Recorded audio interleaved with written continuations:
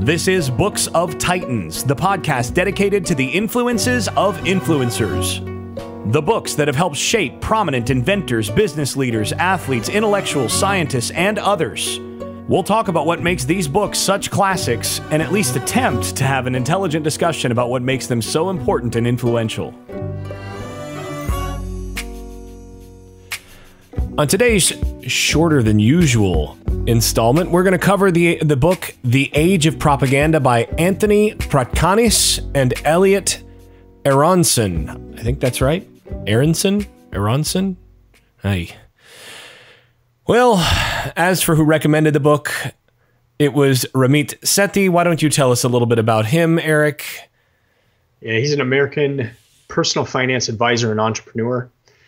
And he is the author of a book written in 2009. I'm not totally sure what it's about, but it's called "I Will Teach You to Be Rich." No boldness in that title. Yeah, it's a subtle one. Very subtle. Yeah. As for the authors themselves, Anthony Pratkanis, and I'm just going to go with Aronson, Elliot Aronson. Someone I'm sure in the audience is going to correct me at some point on this. I'm sure I'm getting this wrong, but in any case, Pratkanis is a professor of psychology at the University of California, Santa Cruz, and you've got an interesting tidbit to share on this one. Yeah, he's an amateur magician, and as part of his psychology courses, and he's a professional in the area of propaganda.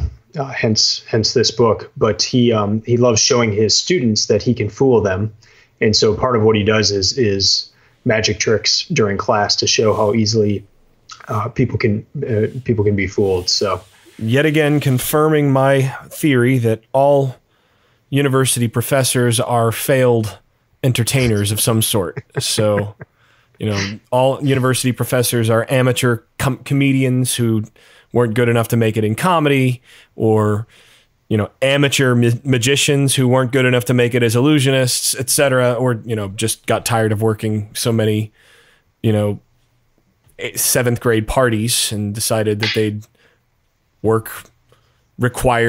have a captive audience of, people a little older than 7th grade, but with roughly the same maturity. So, yeah, that just further confirms my hypothesis on that one. In any case, well, and we see that in a couple of books last year of professors being magicians. Wasn't Feynman interested in magic? He was interested in illusions and so on. Yeah, although he didn't incorporate that all that much into his lectures and so on. He was just a polymath, in developing the atomic bomb, he didn't do any magic tricks there. Yeah, well. Anyway. Yeah, and then you've got the co-author. Aronson. He's a little older, and they make that clear at the beginning that they are of different generations. But Aronson, best known for his groundbreaking experiments on the theory of cognitive dissonance, according to Wikipedia. And he has Aronson's first law, which is people who do crazy things are not necessarily crazy. And that is an important law, one that we've talked about in other words on this podcast previously. For example, Adolf Hitler, not crazy, evil, but not crazy. And that's much scarier. Yeah. Anyway. Yeah, so in this book, Eric's the one that read it. I chose not to read this book. I took the old college pass on that one. So I'm going to be interviewing Eric on this. This, like I said, a little bit shorter episode this time through. But Eric, what are your initial reactions? First of all, the overview of the book? What's the book really getting at, and to whom is this book directed? Well, it follows a lot of the other books that we read last year. So I'm glad you didn't read it. And it's in the line of psychology and Feynman's famous quote of Be careful not to get fooled, and you're the easiest person to fool. Another book on how not to get fooled. And here's how people are going to try to fool you. This book in particular really hits on more of the media side of things in news and also some politics. So some of the other books last year were Mistakes Were Made, But Not by Me, The Power of Persuasion, and then also Think Twice. That was another book that was kind of in the same vein. And if you're new to the podcast, what we did last year is we picked. There was over 150 books that were suggested or most gifted in the body of Tools of Titans by Tim Ferriss. And then I narrowed that list down to 52 books and didn't really think through the fact that 4 of them would be very similar. Redundant, to the point where they used like a lot of the same examples. And so, yeah, by the time I hit this book, I read this in November of last year. So by the time I hit this one, I was like, oh man, not this example again. And I'm kind of getting tired of this line of books. So unfortunately it fell in line there. And unfortunately, even more now, we've read some other books that just far surpass this one. So that's pretty much my initial reaction is a little frustrated with that. With it being a similar book to some of the others. We can be of service to our listeners in terms of you've got the eat this not that thing. We've got the read this not that. As a part of our contribution to the world here, in that we've read several of these books that overlap with each other, and it's this one's a lot better than that one. Yeah, so, and in the conclusion, I will say which of the ones from last year that I would read. Ooh, sneaky! You're holding on to it. Holding on, very sneaky. Gotta listen, so that they have to listen to our extensive advertising. Yeah, that's what it is. Yeah, hold them through the commercial break here. Another thing about this book is that it's a bit dated, and a lot of the examples were dated. It was written in 92, updated in 2001, but yeah, some of the other ones were more recent, and that shined through in a lot of the examples. One thing I did like as part of these initial reactions is that the authors would write in such a way that they would lead you down a path. And they would get you siding with them in what they were talking about and what they were announcing, and then they would flip it and tell you exactly what they were doing and how they got you to go down that line. So I thought that was very effective. Jason, I think if you had read it, you're in tune to those kind of things. I'm a little more gullible and just go down. But I think you would have caught on to a lot of those. But I like that they did that, because it was kind of the point of the whole book of it's very easy for. Well, it's in keeping with Pratkanis, like, I'm going to trick you. You're going to look over here. Here's what you're going to expect. And then, nope, that's actually not the right answer. Yeah. Yep. So again, the title of the book, Age of Propaganda. So hits very very hard on that theme and propaganda through political means and news organizations. So I wanted to start off the quote section just by reading one quote towards the beginning.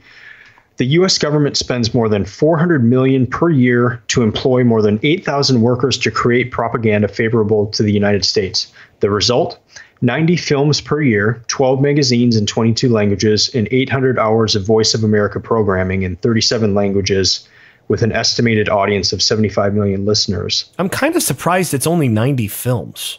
It's got to be more than that now. Per year? Yeah. I wonder how they're counting. Well, would that be like major? Yeah, major motion pictures, I'm sure. I mean, if you were going to include YouTube, then good God. But no, it's got to be more than that now. That's actually interesting. Yeah, and again, these are probably the since it was first written in 92, I would assume that these are the stats from 92.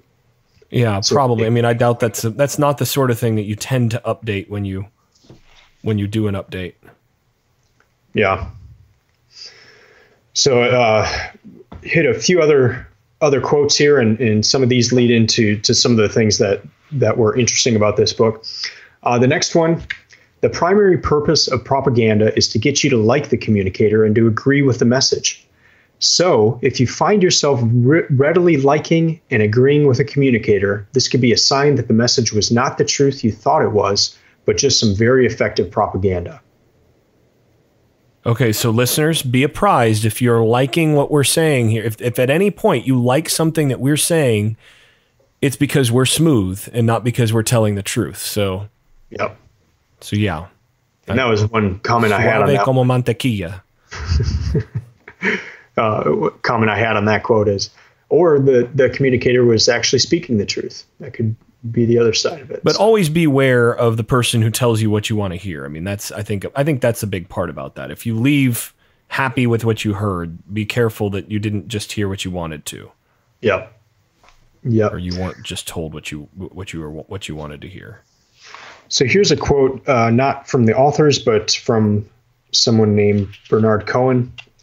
The mass media may not be successful much of the time in telling people what to think, but it is stunningly successful in telling its readers what to think about. The world will look different to different people depending on the map that is drawn for them by writers, editors, and publishers of the papers they read. I mean, this seems like a pretty obvious statement. And when I read that, I immediately think to the New York Times, where it says all the news that's fit to print. But there's a lot of choice involved in that, in what gets printed. And in another part of this book, they say at least 60% of what's in the Times any day is just taken from other places. It's not unique to the Times. So yeah, it's about their curation of that material. Mm-hmm. So another thing to be aware of, how people curate the news and what you see of it. I mean, it's always shocking going to other countries and seeing different news sources and, oh, wow, it's not 95% based around the United States. There's other things going on. That's interesting. So next one, the essence of propaganda is a well-designed package. This one just made me think of my entrepreneurship professor in college, who in grad school, he would tell how he would correspond with news media, and he would put together a well-designed package. He would put together a whole folder, write out exactly what he wanted them to say, and give them just like on a platter, like here. And he said the majority of the time they would take that and print it as is, or read it exactly how he had written it. And so that always sticks in my mind. But the essence of propaganda is a well-designed package, just kind of tying in with that first one of, if you agree with the message or the communicator, just beware. Yeah, well, I mean, you always want to make sure in communicating with the media or anything else. I mean, you always want to make sure to have a well-designed package. I mean, that goes without saying in terms of getting your message forward. Yep. Here's one from is a Goebbels. Yeah, Goebbels. What the masses term truth is that information which is most familiar. That is, and we, as we've discussed in the Kahneman episode, that has been demonstrated multiple times in behavioral psychology. Is this idea that repetition, familiarity with the subject, actually gets mistaken for truth very easily, and so people identify that which is most familiar as that which is true. And Goebbels recognized this back in the 30s, and did a lot of evil things with it. But yeah, interesting. Yeah, and obviously that came in a chapter where they talk about just keep repeating something, and you repeat that message over and over, and people start to believe it. So this was an interesting quote. I want to hear what you think about this one, Jason. I was a little shocked at this one. The most dangerous aspect of Nazi propaganda, however, was its assumption that there was an absolute truth and that the ruling elite alone are privileged to know this truth. Does that sound like the most dangerous aspect of Nazi propaganda to you? No, not the most dangerous aspect of Nazi propaganda, but I mean, for one, the idea that there is absolute truth is not exactly super dangerous. That's okay. Most people historically have believed something along those lines, but Nazism's special emphasis on the on the elites talking down to the masses, I do think that was something that was distinctively negative about their particular form of implementing all that. So that part I think is basically right. But I wouldn't say that's the most pernicious part of Nazi propaganda, but hyperbole. Yeah. All right. Well, my last one, the person who is easiest to persuade is the person whose beliefs are based on slogans that have never been seriously challenged and examined. So pretty much the entire American populace at this point. Yeah. And I wrote, or the person who is educated and has never thought about what they were taught. Well, actually, I would say the person, not the person who's educated. See, there's a difference between someone who has gotten degrees and has passed through school. So I would say the person who is schooled, someone's been taught. Yeah. Someone who's schooled, but hasn't been educated. Yeah. And that is, first of all, that's a tragedy if you wind up there. And secondly, that makes you especially vulnerable.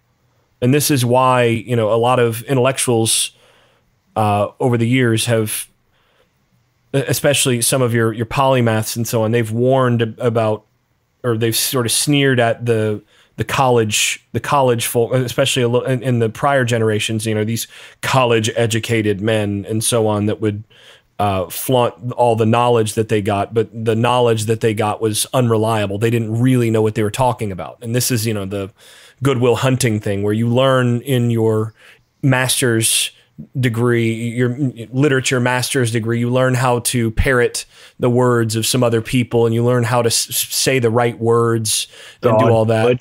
What's that? God and wood. Yeah. You learn how to say all the right words and everything, but you don't actually really understand how to put them together. You don't have mastery of the subject in the way that the people who actually are educated, who understand, do. And that's a big difference. It's a big difference between understanding and being able to parrot what someone else has said about it. And that's also somewhat the difference. For me, the person who's educated is going to, and the interesting thing is there's such a fine line here between the propaganda end of this, well, I'll get to that in a second, and the educational end of this. But to me, the person who's really educated is going to be the person who's going to read a brilliant thinker and in an area that they've spent some time thinking about or whatever. And then when they get to what that person is saying, they're going to go, oh, it's going to jive with what they've always kind of known. Mm-hmm. It's like, that's what I've been thinking for so long, but this person just put great words to it. Mm-hmm. That means you have mastery of that knowledge a little bit more than someone who's fighting to get that and kind of has to think through it in different ways and just parrot what that person has said. No, I can read this and like, oh, that's a so much better way than what I've had to say the same thing, but I've been saying the same thing before, right? Yeah. Now, on the flip side, that also can be a dangerous place because you get the person who's saying what you are familiar with and what you understand, and that can also just mean that you've been exposed to propaganda, right? That someone is steering you according to what you want. So you have to be able to distinguish between those, and that takes some level of discernment. Yeah. So, yeah. Well, I've got a double portion of your favorite section, Jason. Uh-oh. Erik's favorite word. Erik's favorite word. So what are your favorite words from this particular book? First one is factoid. Oh yeah, that's a good one. And the definition is a fact facts which have no existence before appearing in a magazine or newspaper. And I put in parentheses, probably now even a greater problem with Wikipedia. Well, I mean, it's like Abraham Lincoln said, you can't trust everything you see on the internet. The second one is granfalloons. Wait, you got to spell that one. Granfalloons. Granfalloons. Okay. Yeah. Mm-hmm. And this is proud and meaningless associations of human beings. And one section, he says, the modern masters of the granfalloon are televangelists.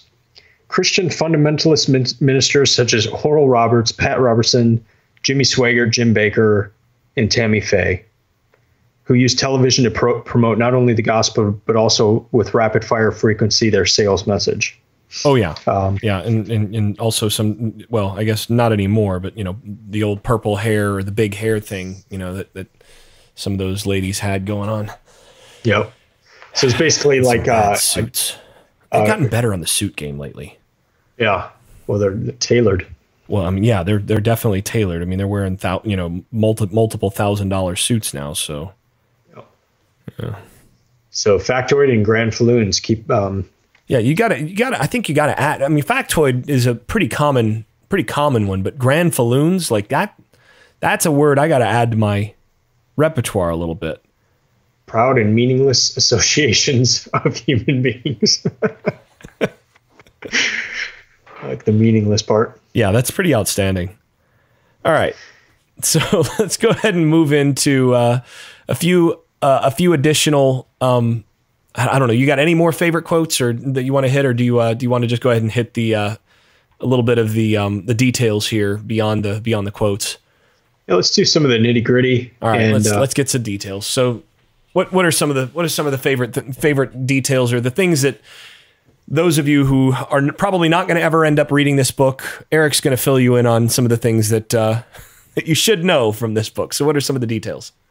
Yeah, one just historical tidbit that I was unaware of, but the U.S. and British used extensive propaganda during World War I, and Hitler was very interested in this. Like he studied this during World War I, and then the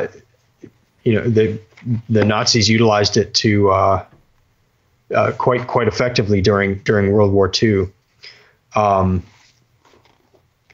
So it had a really interesting impact, according to these authors. So the first is what I just said, that propaganda during World War I influenced Hitler, and then he took it and ran with it. The second thing is that after this propaganda during World War I became known, the authors of this book said it caused people not to trust in the reporting about Hitler's atrocities, because they had been, I guess, so much propaganda had come forth that so much false propaganda. And that's something that I actually would distinguish, right? Because propaganda doesn't necessarily mean that what's being spread is false, right? Yeah. But yeah, so much stuff that turned out not to be true. Mm-hmm. Yeah. So I found that interesting,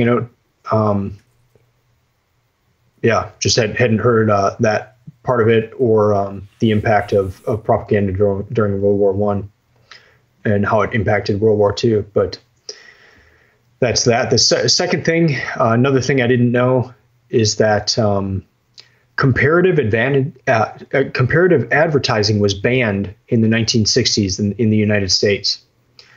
It was eventually opened up, and when it was opened up, that's when we began to see the term brand positioning come into play.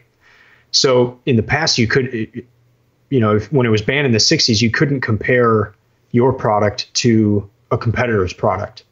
You just had to talk about your product without mentioning the other one, or how yours was better than that one. But when that was freed up, that's really where you've got the idea of a niche and brand positioning and distinguishing your brand versus the others. And this book goes into a lot about that.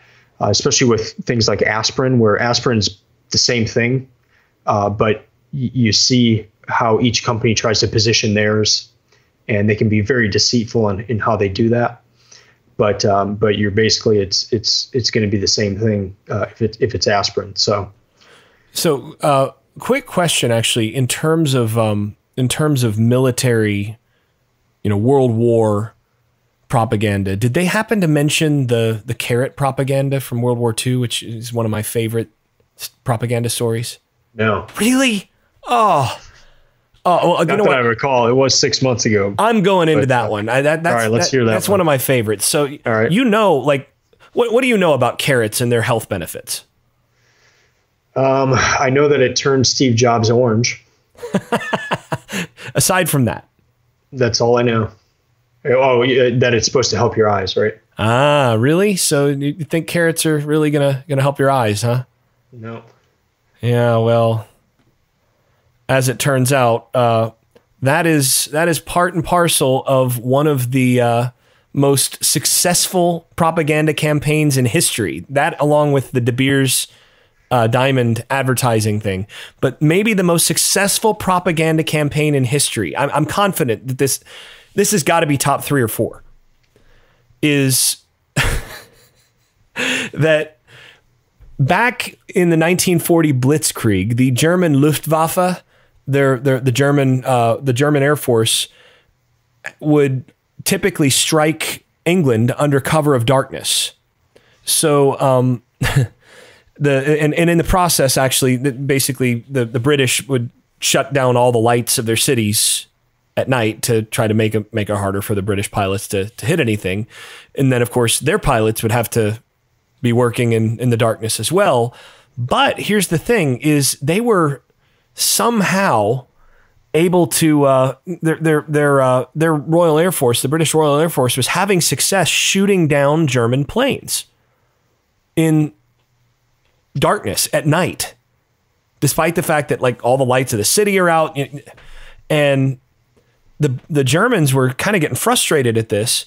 But here's the thing. The Ministry of Information from the British side, from the Allied side, they were explaining to the populace the reason, they told their own people, the reason that they were having so much success at night against the Germans is that their pilots had been eating a bunch of carrots, and that carrots were helping their night vision, basically, that their night vision was being improved. And all of this was basically a subterfuge to hide the fact that the British had developed a new secret technology called radar. They were using airborne interception radar that was actually pinpointing the Luftwaffe bombers before they even got across the English Channel. So they were able to scramble their jets, or their planes. They weren't jets at that point, but they were able to scramble their planes, and their planes were able to pinpoint the location of the bombers in the air because they had onboard radar. Yeah, that was definitely not in this book. Yeah, well, as it turns out, people ever since the 40s have believed that carrots will improve your eyesight, which just goes to show how successful the Ministry of Information was in hiding the reason for their real success against the Germans. I love that story. Yeah, I mean, that's just outstanding. When you read the Walter Isaacson book about Steve Jobs, he goes into the carrot thing. I don't know why Steve ate so many carrots, but it definitely didn't help his eyesight because he wore glasses. You remember he started, especially toward the end, he started to really try everything in terms of vitamins and all sorts of stuff to fight. Yeah, but this was like at the beginning, and he ate so many that they said he was orange. So we're going to have to include in the show notes at least one of the old British propaganda posters about the carrots. There's one really good one that's the night sight can mean life or death. Eat carrots and leafy green or yellow vegetables rich in vitamin A, essential for night sight. Did they have a be calm and eat carrots one? No, they didn't have that. Keep calm and eat carrots. But yeah, they. That's pretty good, man. Yeah. I'd never heard of that before. I mean, I knew I'd heard the carrots and eyesight, but didn't know where that was from. Oh, crazy. Yep. All right. The last one here, I thought this was hilarious. Back in the day, if you fell behind on your cable bills, they would show you C-SPAN. So they would remove access to all of the other channels, and you would only get C-SPAN. Yeah, that'll work. Which is probably what people should be watching anyway. Oh God, no. Better citizens, but no, that doesn't make you a better citizen. No. All right. Oh. So I'm ready with conclusions if you are. Yeah, I think we can get to that. So let's go ahead and do it. So this is the time for the read this not that section of the podcast with Erik Rostad. So Erik, after reading this book, what are your takeaways? What are your conclusions? Yeah, like I said before, I mean, there's so many examples that are similar to the other books. If you're particularly interested on the media or the news side of things, this is probably the one to read from our 2017 list. But the other ones from our 2017 list, Mistakes Were Made, The Power of Persuasion, this one, The Age of Propaganda, and then Think Twice, they're all very similar. So if you're going to choose one of those four, I would go with The Power of Persuasion. But if you're expanding and open to looking at our 2018 list, I would go with Thinking Fast and Slow and Fooled by Randomness. This is becoming a refrain on that. Yeah. Yep. And also Fooled by Randomness. I would put those two together. I would just completely disregard the four that I just mentioned from our list of last year. I mean, again, I do think that reading at least one of the ones from last year, and again, your suggestion on that's probably the same as mine. Yeah. One of those would be good, but I think the other two should be prioritized. Yeah, I agree with that too. Yeah. So yeah, maybe The Power of Persuasion, which we covered before, would be a better one to read. But yeah, that's basically it on the conclusion side of things. Nothing that really stood out. That this would be like a definite must read. How do you do a book on propaganda and not do the carrots thing? I mean, that in itself, like that. Yeah, I'm sorry. Well, there is one other audience that might enjoy this book. Are up and coming cult leaders or people who want to become cult leaders, because chapter 36 is titled How to Become a Cult Leader. So yeah, well, we need to make sure we put that in the show notes so that those who are aspiring cult leaders know to check that out. We'll optimize on the search engines for that. SEO that's for sure. All right, well, I mean, I guess there's not a whole lot more to talk about on this one. So once again, that's going to do it for us here on this episode of Books of Titans. Before we go, just a reminder that if you have not subscribed to this podcast, please do so if you enjoyed this episode. And let others know about the podcast. Rate and review us on Apple Podcasts in particular, iTunes, or whatever avenue you tend to use, whatever podcast manager you tend to use. Those ratings and reviews help us out a lot. You can also ping us, discuss all sorts of stuff with us on social media at Books of Titans. That's at Instagram, Facebook, wherever. We'll be back next week with another episode. But until then, keep listening, keep reading, and keep improving. Thanks for listening.